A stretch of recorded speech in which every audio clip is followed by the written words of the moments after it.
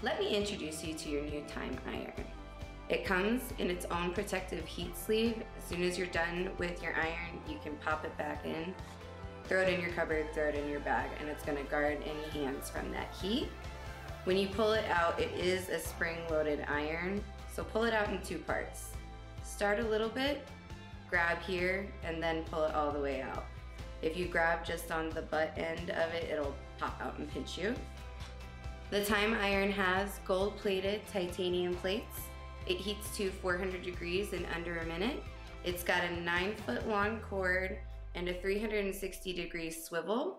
It's also got a loop on the end for easy hanging. The power button of your iron is located on the inside, this little fleur-de-lis.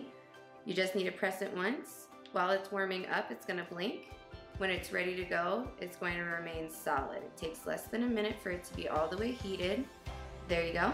Now I'm ready to curl.